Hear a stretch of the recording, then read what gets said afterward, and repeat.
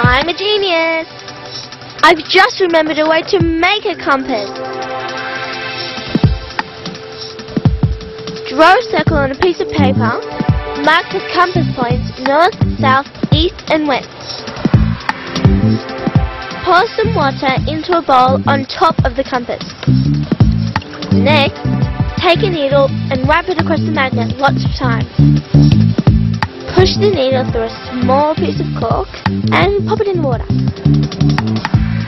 And look what happens! The tip of the needle moves around until it points to the magnetic north. Stroking the needle on the magnet turns the needle itself into a magnet. Because the needle is then magnetized, it'll behave like any other magnet does. The Earth is one big magnet. Its magnetic field is so large that we're always in it, which is why a compass always points north. If I turn the piece of paper till the north arrow lines up with the point of the needle, my compass is ready. The sooner we get hold of that diary, the safer our secrets will be.